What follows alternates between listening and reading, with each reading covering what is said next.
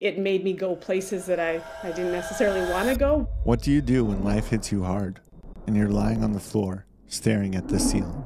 I spent 42 days laying on a bed beside her crib. I withdrew from everyone. How do you find hope in the darkest moments?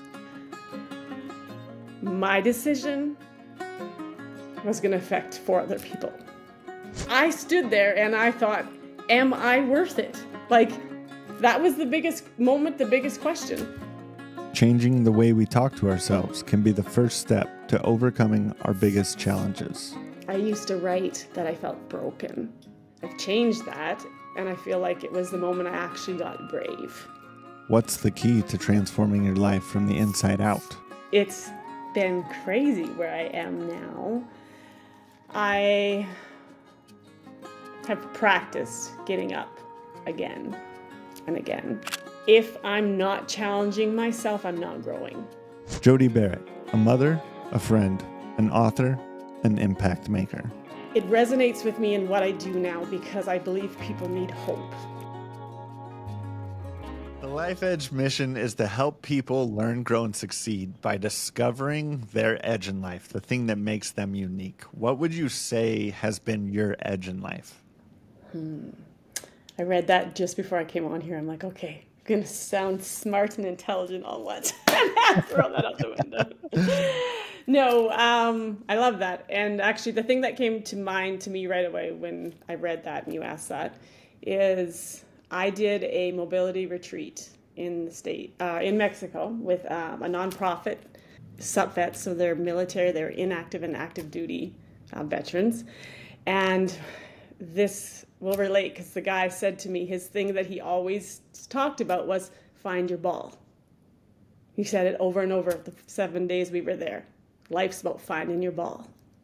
And I remember he said to me, and it makes me goosebumps thinking about it because he looked at me one day and he says, you found your ball, Jodi.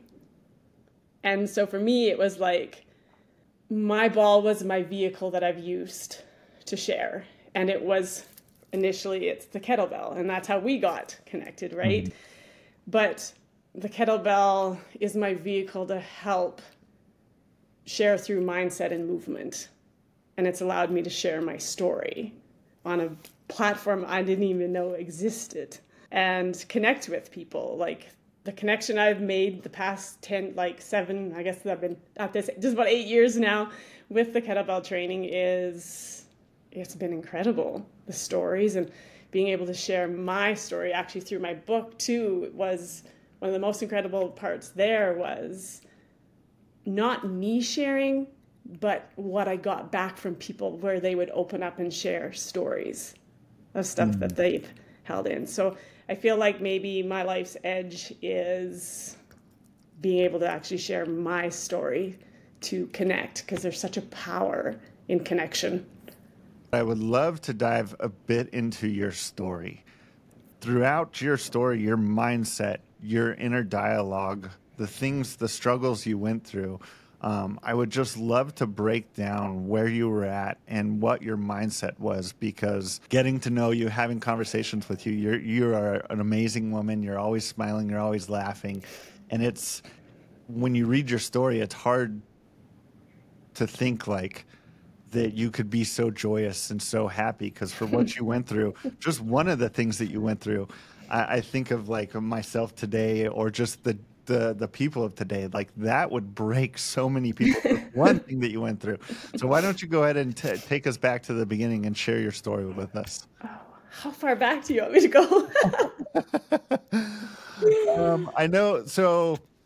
I know you always like to start at that moment that you were sitting in the gym staring at the mirror, but I would like to jump a little bit forward before that to what led you to that moment. Okay. Oh, there's so much, right? I think a lot of things. I don't think there's ever one specific thing that leads us to a moment. I think it's a lot of little things along the line. I share a lot about my middle daughter, and I feel like that was probably, I call it a lot of uncovering for me, because she had been so sick as a baby, and it made me go places that I didn't necessarily want to go, but I look back on it now and I feel like it was good because it shone light on places that maybe I was hiding from a little bit.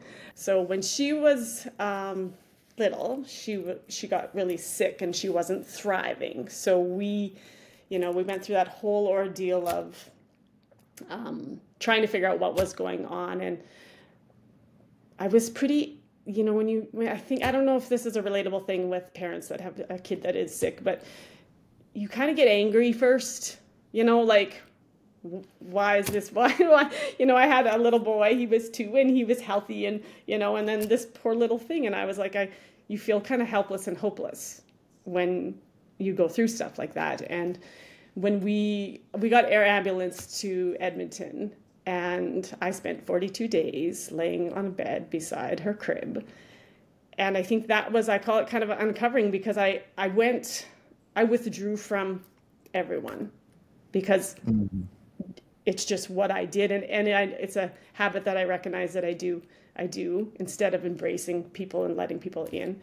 42 days is a long time to be sitting beside a bed and getting your kid weighed every morning and being told, yep, she lost some weight. And she went septic once, and things that I didn't even understand at the time. And it resonates with me in what I do now, because I believe people need hope. Mm. And I journaled every day. And I remember the day that I journaled to God, because I was like lost and alone. And I was like, I need some faith and I need some hope. Not that day, everything lit up and it was all good from that moment, but it's when I train and I work with people, it's when I always say the kettlebell's more than a kettlebell program. It's about finding hope, hope within yourself, because it's the big picture. And I believe in it because I've walked the path of that. And that was, I think, as not so much fun as it was I'm going to say it was a good moment, because it brought me here, and I never change anything in the past, because, if you learn from it, you can grow from it. And I say that specifically because you need to learn from it. You can have stuff in the past that goes on, but if you don't take the moment to recognize and understand and learn from it, I feel like it can kind of bury you. and I say that because when you talk about my stories and about how I'm able to get back up, is because, honestly, I pulled that book out. I pulled it out 2 days ago and I sat with it, because I look at it just as a reminder to go, okay, you can do things. And because I feel like I have such a zest for life, because I'm here, we're here, like, that's a great thing. And I just think, that whole part, and when that building up into, the story in the gym where, I sat and I faced myself. And I always say that when I used to write about that all the time, I used to write that I felt broken. And I look back at it and I've changed that. And I feel like it was the moment I actually got brave. Because when we talk about being broken down, I feel like we feel like that, but if we change the terminology and what we think the definition of broken, and think of it instead of broken down like sad and destroyed, it's like you break away from what you're holding on to, and you finally take that step forward. And I think it kind of comes back to that awareness key. And I spend a lot of time with my crew right now. We talk about becoming aware of where you stand and not beating yourself up about it, because what's the point of beating yourself up about it? Because you're there, and if it's crappy, like, it's already crappy, so let's not make it worse, and let's just figure out how to move forward and move through it. I do think that time with my middle daughter, it shifted a lot of things within me too, because I recognize things how I did feel alone and how maybe I wasn't as happy within my marriage as I thought I was. Because when you go through things, I feel like it uncovers areas that are weak. And again, your awareness is how do you build on that to make that stronger or grow on it. Mm. Where did that mindset come from, though? I've become aware of a weakness, and so now I need to build and make that stronger, because I feel right now in the way society is, where when people have their weaknesses exposed, we just try to hide from them. But for you, it became like, okay, this is an area that needs to be addressed, and I'm going to fix it. Training's helped me that way so much because I parallel, my kids will laugh at me because I parallel everything from training to life. When you're not strong, you work on it. The same with is in a mental weakness or a mindset. So I do the Sally Up. You do know that challenge? Bring Sally Up, brings the push-up challenge.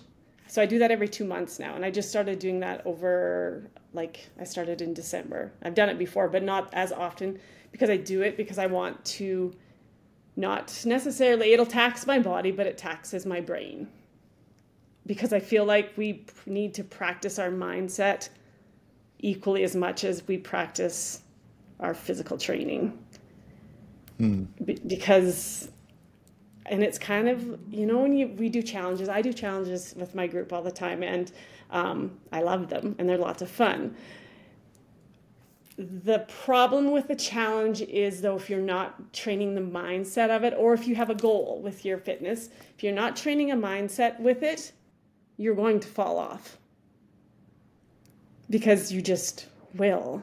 But if you practice how to train your mindset with it, you can stay consistent with it, because you're looking at all parts of yourself. Mm-hmm. How does inner dialogue, like the things you're saying to yourself, how does that matter when you're going through the struggle, right? So there's times when in your book where you talk about you were just laying on the floor staring at the ceiling, or maybe you were going on a date with your wine glass Corvelle, and like, what is the inner dialogue? What are the things that you're saying to yourself to either, is it positive, is it negative, are you just trying to survive? What's going on through the actual struggle phase? Yeah, there's some pretty nasty moments. I had to do a lot of work because my inner dialogue, but thankfully I recognize that, because sometimes you don't. And when I was in it, I don't think I necessarily did. That's why I think the people you're around is so important. The lying on the floor, looking at the ceiling. You say that, and I'm back on the floor in my basement, staring up the ceiling like that. I know exactly how I felt in the moment. I remember the phone call I got from my cousin. He was going through divorce too. And it's so important to have people around you that you can be real with. You can have 50 people in the room with you. If you can't be real with one of them, you're in trouble. So if you have one person, you need one person. That's all you need. And for me, it was him. It was like, I'm just laying here. I know my kids are at school because they're on their week. I think they were on their week that they were with me. And just the empty feeling of looking up at the ceiling. There wasn't anything really to look at. It was just a stickle ceiling. And I'm just laying there feeling empty. And I don't even know if there was an internal dialogue other than I just felt empty and alone. And him calling me, universe, God, whatever, putting him in my moment that day, and all he said was, "That's okay. Just get back up." That one saying gave me permission. I felt it gave me permission to be in a really crappy place. And I will tell anyone that I meet if they are in a crappy place and they need me to sit with them, hold space, I will, because I was in that spot. And that's what he did for me. He didn't try to fix me. He didn't try to cheer me up. He just let me sit in that space, but he reminded me to get back up. And I could process that in my internal dialogue of, okay, I'm okay. Like, I'm not good right now, but that's okay. And as long as I get up, I'll be okay. And your internal dialogue is, I remember like just things with even business when I was getting started, saying some really nasty things to myself. Like, like I would be walking down the street and I would have messed something up and I'd be like, man, Jodi, that is stupid. Why do you be so stupid about that? But I started catching myself. And I remember that day because I actually did. I caught myself and I was like, no, you're not stupid. You're learning. How would you know what you don't know? And I always share that too with people. I'm like, there are things that when I went through divorce with my kids and I messed things up but you don't know until you know, right? Mm-hmm. And that's again, becoming aware, acknowledging and not beating yourself up, and then taking the step forward, and we talk about regrets and stuff like that. And I when I got my dog, because I talk about my dog, my kid always wanted a dog. Like my son, he wanted a dog when they wanted a dog so bad every time when I was married and I'd have a couple glasses of wine and they'd be like, Mom, can we have a dog now? Right? And I was like, you're just trying to wait till I'm weak. And then anyways, when we went through divorce, my kid wanted a dog and he wanted a pet so bad. And I was just like, oh God, there was so much going on in my world. And I didn't. And then I got my dog. And then she weaved her way into my heart that I had blocked off from so much stuff. And I realized how much healing that she gave me. And going back to, acknowledging something that had happened, and I acknowledged the fact that my son wanted that. Mm. So we went out for McDonald's one day for lunch. I sat across the table from him and I said, I got to tell you something. And he's like, oh gosh, what now? He's freaking out. And I told him, I said, I'm so sorry I didn't let you get a pet. Like, I took that part of healing away from you. And I acknowledge that and I apologize for that because I didn't know. And that's how at the end of, I move forward and I don't let that weight hold me down. The story about Corval was a dark time that I wasn't even really aware, because I don't think sometimes we're aware we're in it.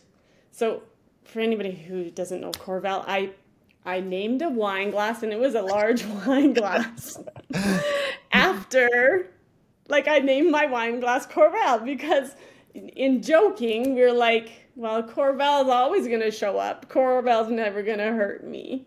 But Corval did hurt me because it sent me in a spiral, right? You have a few drinks, you felt better. And then the next day was tenfold worse. Like, I always used to say they were the drinking blues. You have a few drinks to kind of numb what was hurting, and they hit you hard. So internal dialogue there took me some time to sort through that, where I was like, I have the conversation in my head, is this really worth it? Like, you feel good for a little while, but the next day it's like everything is heightened. So the interesting thing about that is I was getting ready to do a shoot, my first shoot I ever did for Kettle, and I was like, okay, I'm gonna see what my body would look like in 4 weeks if I cut drinking. And I've always, with my training, feel like I've looked pretty good picture-wise to train, but I was so, for me, it was right timing, because I also looked at those pictures and I thought, maybe there was quite a bit of change. And it was the thing where also that internal dialogue of, I don't like how I feel the next day, and I just want to be healthy. Mm. And mindset, not only like physically healthy, but I wanted to be healthy here. Because when I'm healthy here, I can look at problems and challenges and find solutions for them.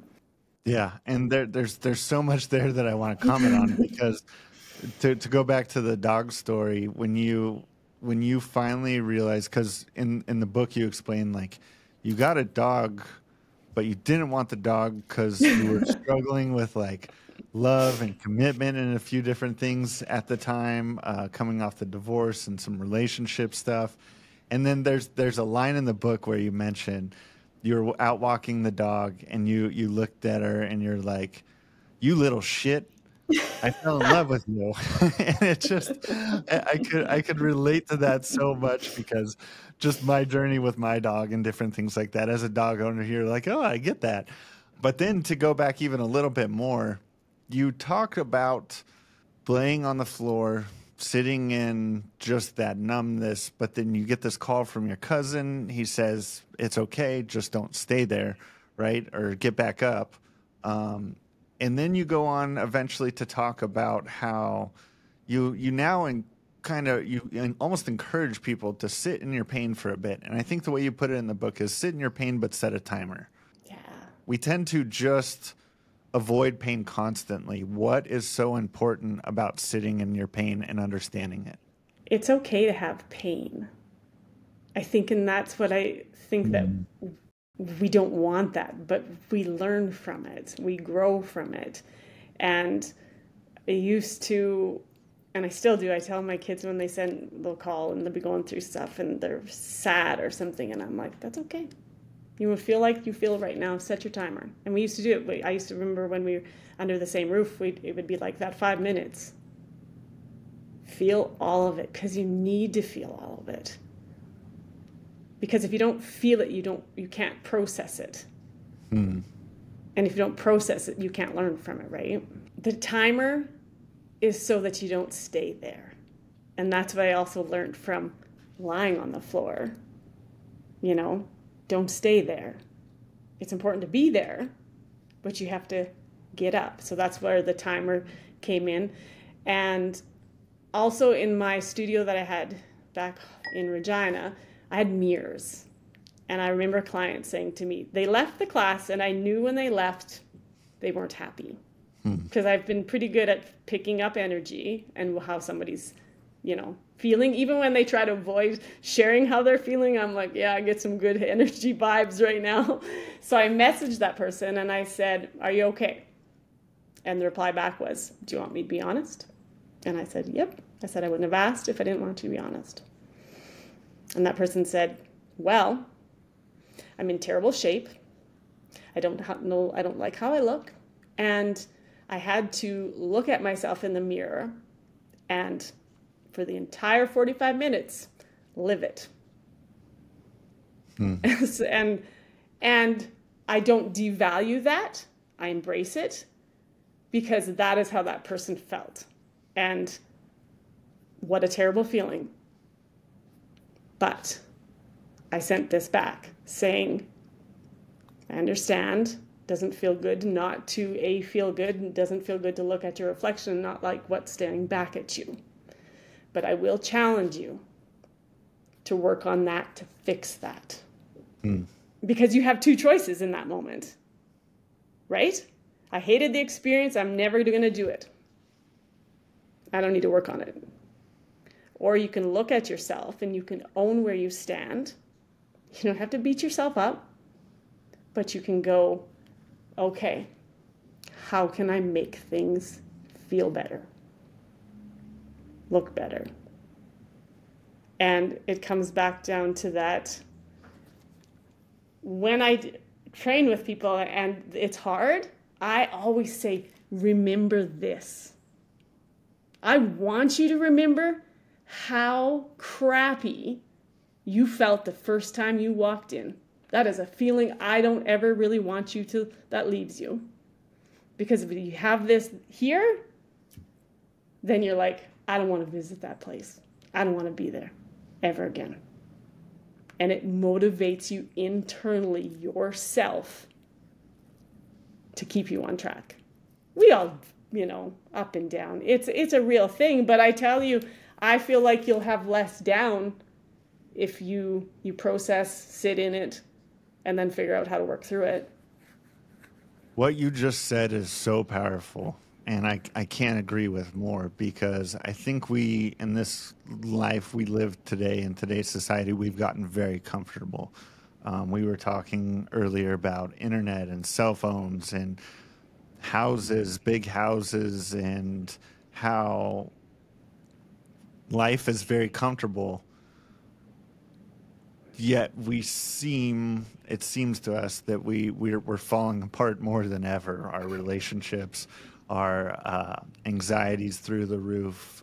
We have all these different things, but we've tried to make life so easy that even comfortable now is difficult, right? And Right? when I think back on like my great grandma, and she's living in Chicago. She has a very ill husband. She's got 2 kids. She's broke. They have nowhere to live. And she hobos it, throws a family on a train to Phoenix, Arizona, and in the middle of summer, and has to find a job, a place to live, all this stuff to take care of this family. Like, that is difficult. That is a hard life. We don't have to deal with that. Like, and if we don't recognize where we're at and take time to understand that we've contributed to some of this and that it's in our control to change it, we'll never have the motivation to change it. Right. What I would love to do is go back to that moment where you talk about you're sitting in the gym, staring in the mirror, and you realized everything had to change. What were the thoughts? What was going through your head when you were looking at yourself in the mirror that day? Oh yeah, that's one of those moments too. You take me back in a flash. So I can take you back and I can tell you pretty much how the moment felt. It was, I call it a disconnect, but a connect. Because I looked at myself, my reflection. My disconnect in my brain was, she looks so strong. And I'm looking around at the equipment thinking, holy shit, I can't lift anything in this room. And that was the disconnect, because I've worked out so much, trained so much, and I'm sitting on this bench, and standing up felt heavy for me. And the connect for me in that moment was, number one, I had to get out of that space. I feel like I couldn't really breathe. My internal dialogue is, run, right? Because you first have that moment of freeze. The freeze was the moment of, what's going on? And then the flee probably was, I got to get out of here, this space, because I don't really know what's going on other than something's not right. And I grabbed my bag. I went for a walk. I remember exactly where I walked to. I remember the bridge I stood at, and I remember the bridge that I cried at. And I thought, I knew something had to change. My hardest part in my internal dialogue was, my decision was going to affect 4 other people. And as a single person walking through life, making changes and choices, when you do that as an individual, you do it as an individual. But that day I stood on the bridge and I was like, my internal dialogue was everywhere, because I was like, I can't do this anymore. Like, it's not working for me. Am I worth disrupting 4 other people's lives? Like, I stood there and I thought, am I worth it? Like, that was the biggest moment, the biggest question. Is my life worth going to a better place where I think will be better for me above the 4 people I loved. Because when I left my marriage, it wasn't that I didn't love my partner at the time. I just knew that I wasn't the one for him anymore. And I think when I went through the whole nasty divorce, I think probably that was my biggest challenge there too. Was I remember hugging him on the main floor one day, and I knew he loved me so much. And I hugged him knowing I didn't feel that way back. And I felt like, you deserve someone that can reciprocate that. So when it got nasty, I was like, man, I didn't want to make things harder for everyone, but I had to, in that moment, that day that I decided what I was going to do, I decided that I was worth it. And I decided that I could guide my children differently. I knew it. I didn't know exactly how hard it was. And I think I write in the book, I'm happy I didn't know, because I think sometimes you're better to just go, I want to go there. I'm not sure how I'm going to get there. And I think I do a lot of that with my business too. When my goals, I'm like, I want to be there. I'm not sure how I'm going to get. It's probably going to be like this. I might end up over here. But that was the kind of the internal dialogue of my day. It was never a split decision. Like, I woke up one morning and my kids are like, you just woke up one day and decided. I'm like, man, I wish things were that easy, right? But again, having to change how you think. And I actually did today's Instagram. I did my Instagram today.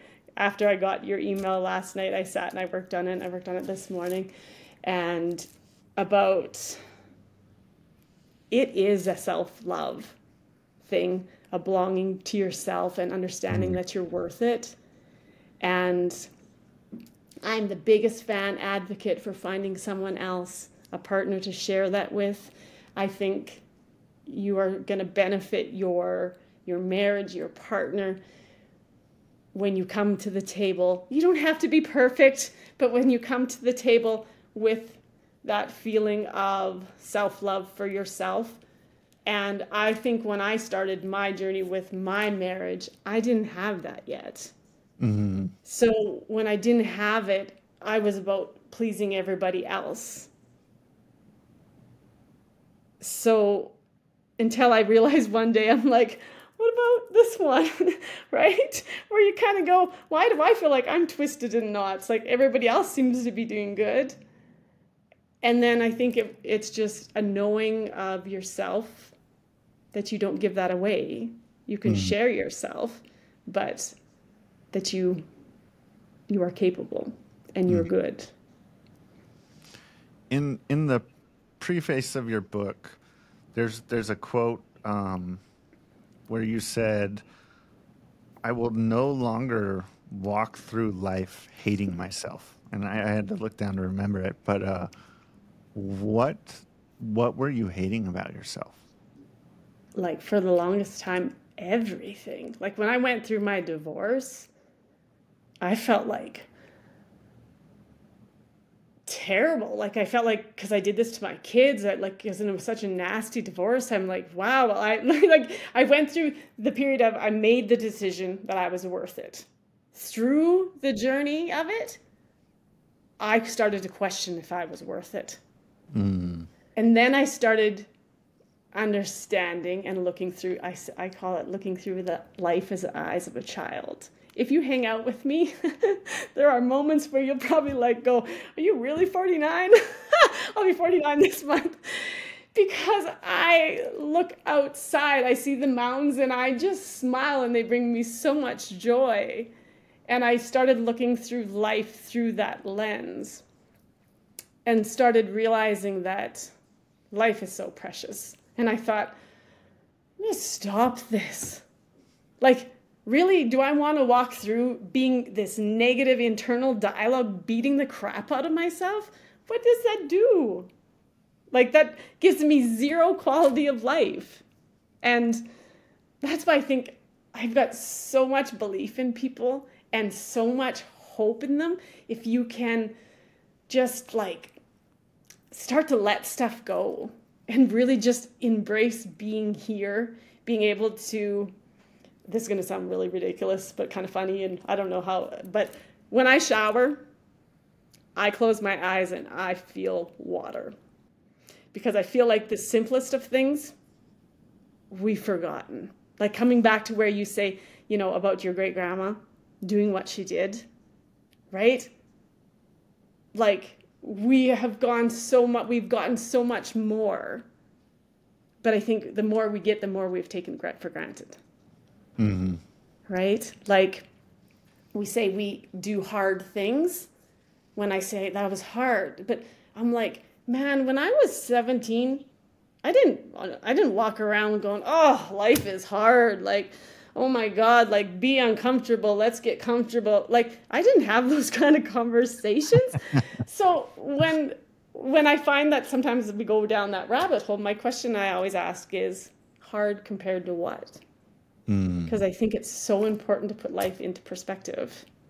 Tell us about the kettlebell and how that changed things for you.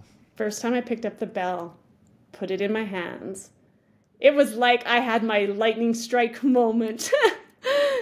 And I will never be able to fully explain it. I think a lot of people, when they do maybe some physical activity or something, they have a similar experience. But I felt grounded, and I felt like I had a knowing. I can never explain what that is. When I sat on the plane to go to New York to first get certified, I was terrified because I didn't do a whole lot of travel by myself.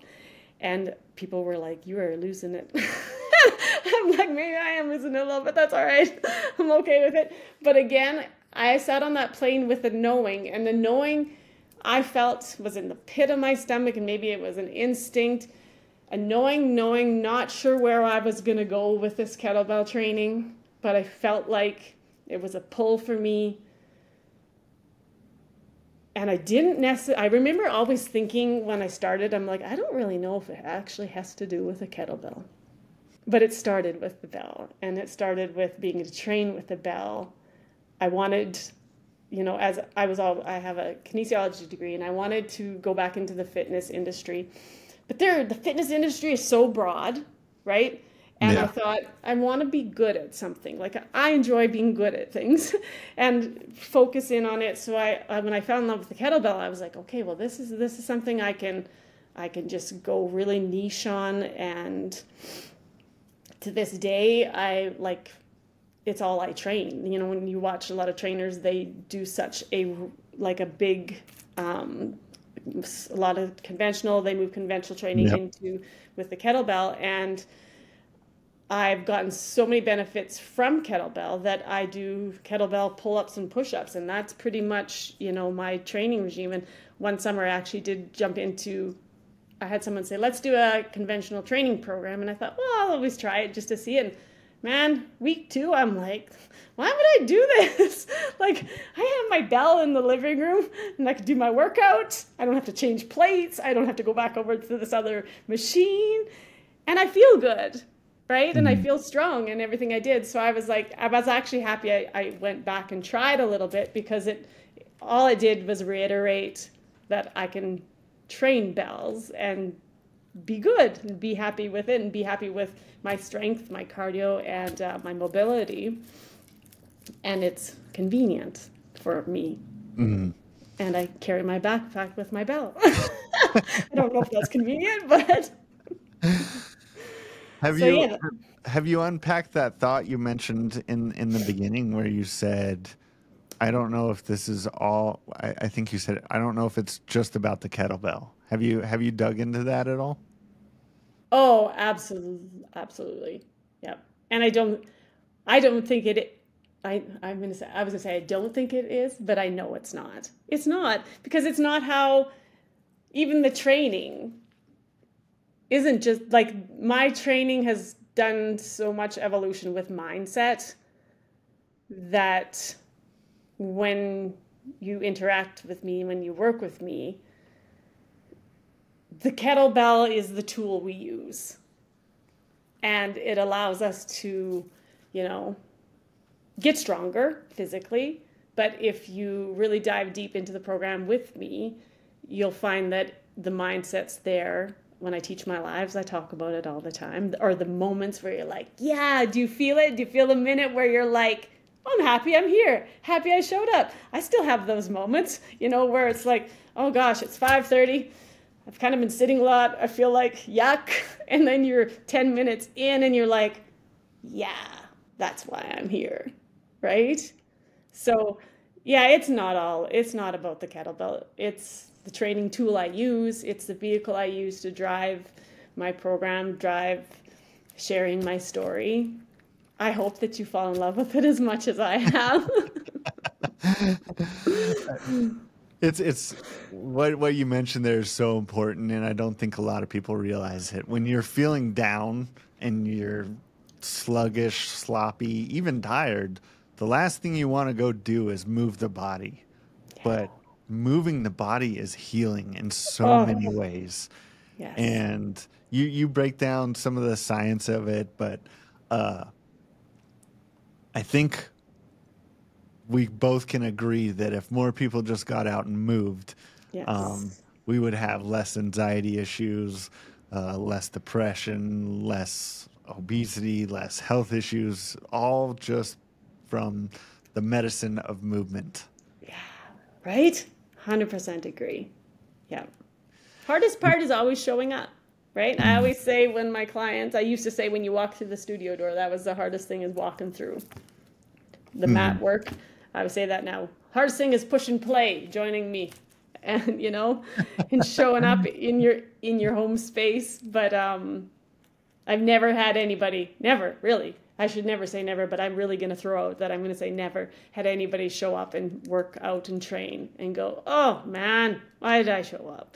I always tell my clients because I built some of the programs that they're 2 minutes long, and because my idea is if you didn't get any movement in today, doesn't matter if you only do 2 minutes. You get 2 minutes.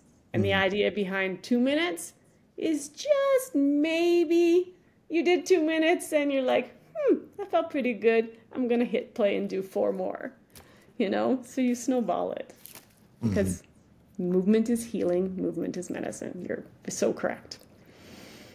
So, as I was preparing for this interview and this conversation, I was digging through your Instagram, and I had gone back and found a post. I think it was like May of 2016, 2017. So Oh quite a gosh. bit ago. There was a lot going on, but it was so impactful at the time because you were standing on it was like a target, and it was just your feet, and you'd taken a photo of it, and there was an arrow pointing at the target that said you are here, and you had a quote that you had put with the photo that said you are here. You are not where you are. Sorry, it said you are not where you were yesterday or 3 years ago. You are here. Make the best of today and be brilliant. And when you read your story, you know there was a lot going on at that time frame, and now we are 7 years removed. Where is Jodi now? Oh, I think this question was like, it's been crazy where I am now. I have practiced getting up again and again. You read the story, you'll find that out fast. The last 6 months have been crazy for me because I've closed a studio and picked up, closed, moved my stuff to storage, moved my precious dog is at my parents' right now. The road I have built myself allowed me to be brave, to jump again. Terrifying, but more terrifying was not jumping. Hmm. 100%. Like if we talk about that question where I always ask myself, will you regret this if you don't do it? So my road from that post from 2017 or 16 has allowed me the courage to move forward, to grow physically and be in a completely different space. I've always been online, but to go, fully online, move cities. And yeah, so my road has planted me here. It's exciting and terrifying all at once, but it's good. It feels when you land somewhere, and again, maybe it's that knowing, that feeling where you're right where you're supposed to be, even if it's uncomfortable. Like, for example, this weekend is Mother's Day weekend. This is the first Mother's Day, and I'm going to try not to cry. That I have never not been with my mom or with my kids. But my road here has taught me that I'm okay. And just because I'm not in that space, that I'm still very loved and I can give love. And my journey has taught me that. And my journey has also taught me that if I'm not challenging myself, I'm not growing. And I will not risk not growing, because we get this one shot to do this epic life. And my goal, my dream is to be able to connect with as many people as I can, share my story, to inspire them to, number one, move, but mostly inspire them to live. Because I think we've gotten mixed up on what living is. Living isn't having the big fancy house. Yes, do I want a big fancy house maybe one day? Maybe. But I want to live. I want to see things. I want to travel. I want to be able to meet you and let you tell me the story about your grandpa and your grandma. That's what I want. I want to connect. And yeah, so that's where that little target has put me today. Thank you. Thank you for sharing that. If you were to take everything in your book, everything we've talked about, and put it into, this is the one thing I want people to take away from my story, my journey, what we've talked about today, what would that be? Oh man, the book didn't look that long, but you asked me to sum that up. It's a great question. I feel like movement and living are things that you should think about. I think they need to be together, because I think there's so much greatness when you put the two of them together.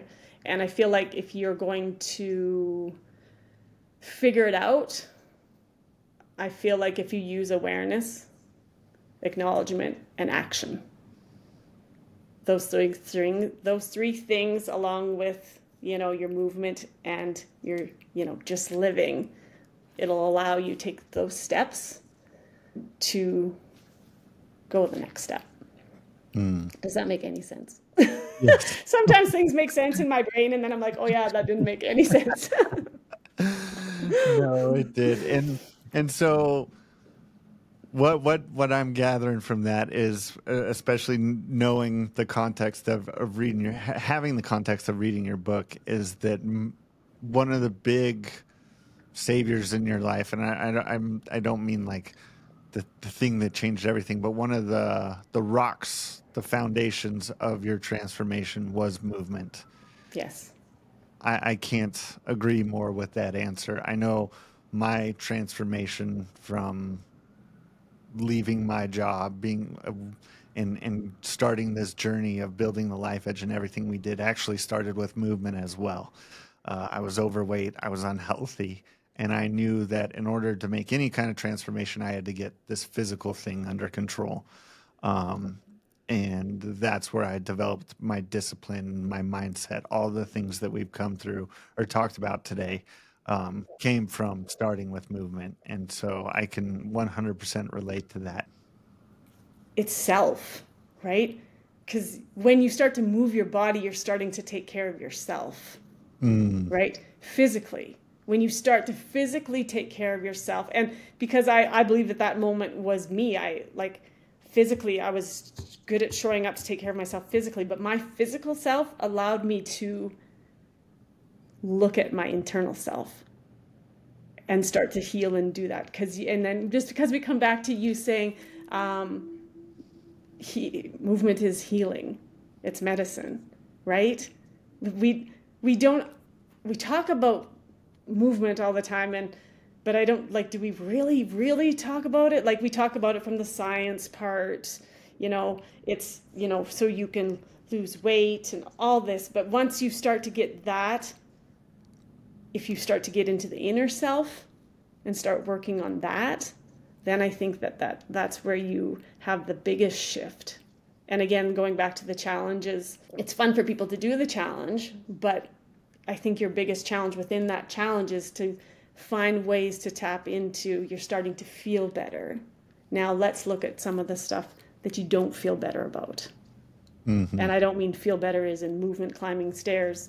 I mean, when you look in the mirror and you look at your reflection, what do you need to work on internally, in your mind, in your heart?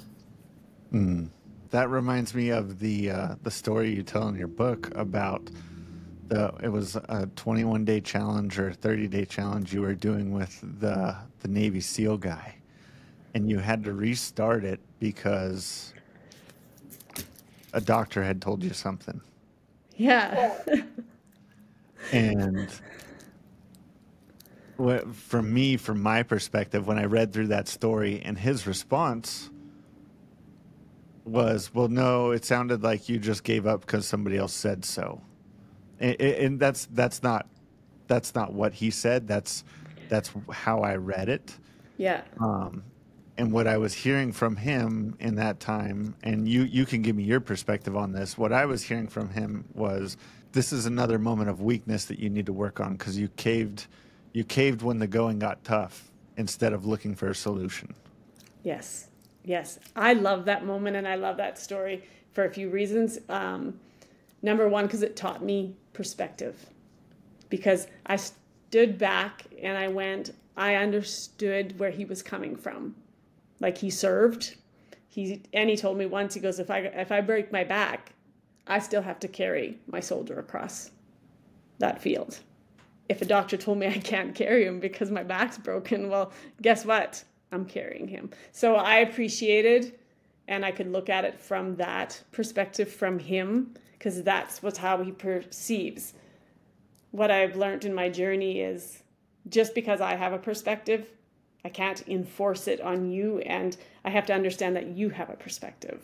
When people read my book, everybody's going to perceive it differently. I can't change that, because their life experiences will, you and me could read the same sentence and we're going to think of it differently because of how we perceived life, right? My perspective in that situation was, it was so hard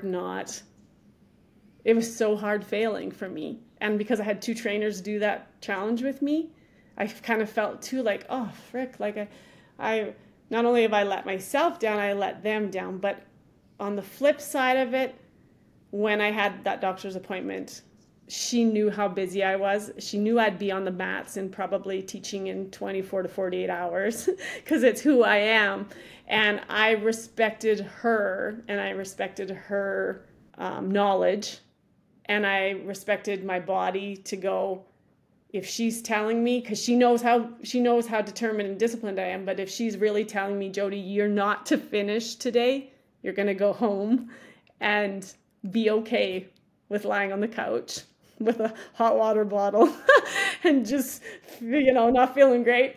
So it was hard for me, but again, I looked at that as such a huge, huge lesson, because at the same time, I did choose what I felt was best for me in that time. Part of my mindset, was like, oh man, he's probably right. I probably could have did 3 there, 4 there. But I do remember my girls coming over that day, and I sent them home because I said, I don't feel good. And I remember thinking, yeah, it is okay to just let things heal too. And so we're all working at different levels, or we're all working on ourselves and we're all at different levels, right? We're yes. growing at different rates. And some people may be focused more on the physical side of their life, or maybe the financial side of their life, or even the emotional and mindset side of life. As we grow, sometimes we grow closer together. We grow apart. But you said in your book, friendships are like seasons, and if you grow, not everyone will grow with you. And that hit me because I've had relationships, friends that I've outgrown, and it's a bummer. Mm-hmm. And it's not out of malice.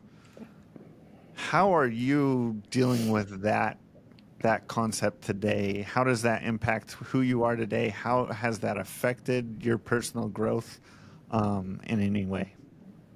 Yeah, I think it's a hard one. But what I've learned, and it's still, there's days like you say too, like it kind of like it really sucks because, you had this friendship, but then all of a sudden it's non-existent. But I think I have learned the process of letting go. We hang on to so much stuff because I feel we hang on to it because we think if we let go of it, it doesn't mean as much. Mm. I sit with that and I talk about it and I work through that myself because I've seen so many people carrying such a heavy weight. And I've done it too, where you have a relationship that you really valued and you thought it was something grandiose, like big, and you're like, how come it just disappeared? And that's why I was talked about the seasons, because I don't think it means that they have to be of lesser value to you. And then I think that those friendships can hold a certain place, a certain spot.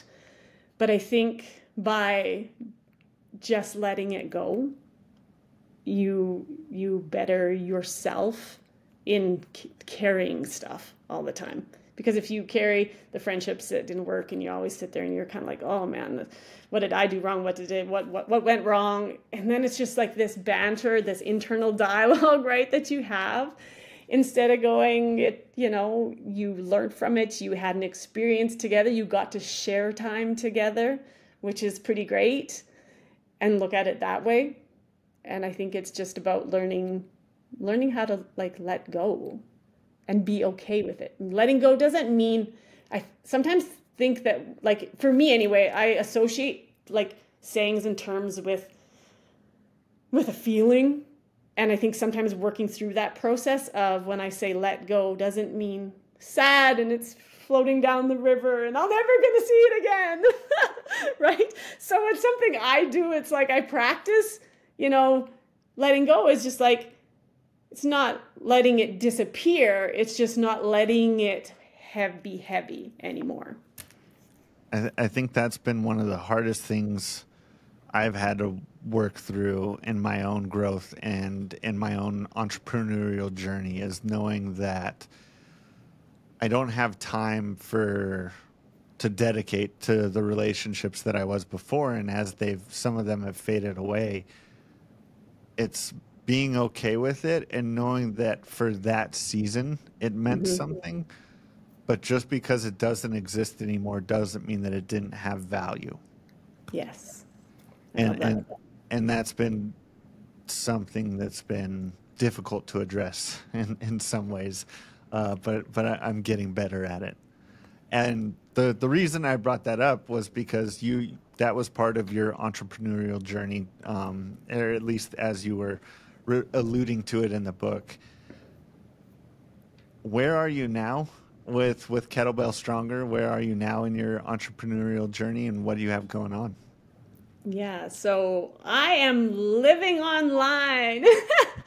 And it's been really good. We've started some challenges this month, so the online space is great because, like I said, I can build little pieces of shorter workouts that people can go on and access. I do my lives where, we chat before or after. I feel like the lives they're interesting to me because sometimes people don't join in on them, that they like to do the lives versus the exclusive. Probably because I'm a little bit more ridiculous in a live than I am in an exclusive, because I'm usually like, okay, this. So there's that factor that I think is probably, there. And I talk more directly I get to do shout outs. I always think about that show. Do you remember that show? I don't know, you might be too young, where the lady had the mirror and she would say, I see, what was it, Romper Room? Do you ever remember Romper Room? No, I never saw Romper Room. Yes, so I'm just aged myself. But it allows me that space where I can, do shout outs to who's training. And I still have my certification programs, so I train the trainer to train the program.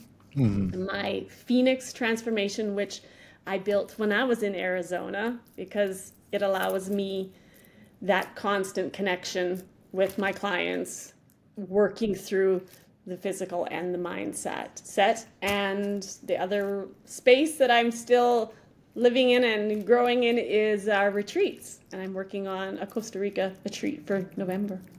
You should come. Costa Rica does sound beautiful.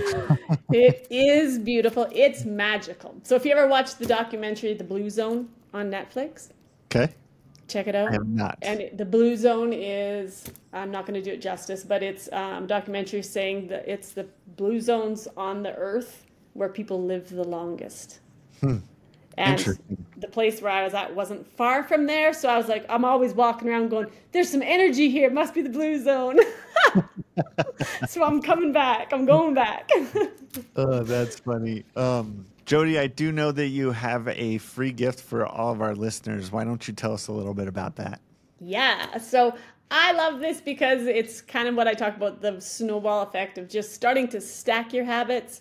Because sometimes we feel like we have to jump in. When we jump into this big pool of water, and it's like we kind of start to paddle frantically. So I wanted to share some recipes because we know that fueling our body is also super important. So go to the website and you can sign up, and you'll get 5 recipes, and you'll get also the idea why and how to lay out those recipes so you're not changing everything at once, not feeling overwhelmed, taking baby steps. Kind of like when I say do push-ups during the day, you don't have to do them all at once.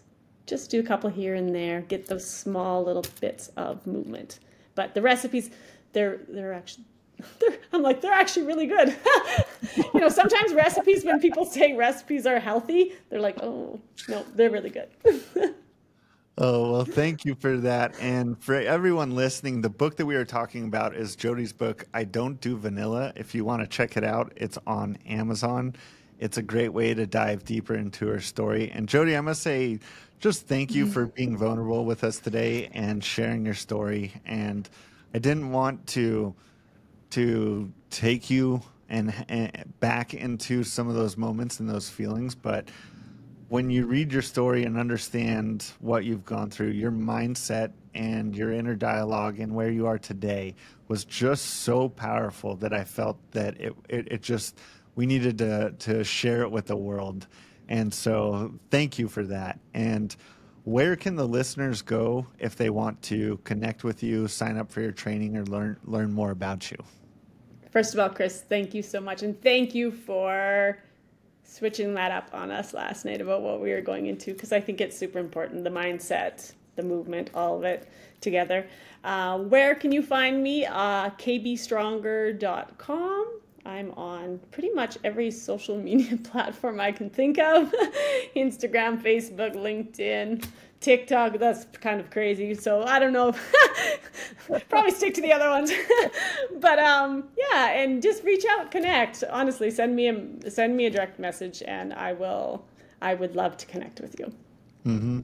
And I will make sure to include links to all of those down below in the show notes. I'll even throw in the Amazon link for the book so you can go check out the book. It's a short read. It's very impactful. I highly recommend it. Jodi, thank you for being here today. And if you enjoyed this episode, be sure to like, subscribe, and if you're listening on audio, please rate and review and share this with your friends so that we can help share Jodi's story, but also continue to get amazing guests on here like Jodi. So, Jodi, thank you again for your time today. Thank you so much for having me.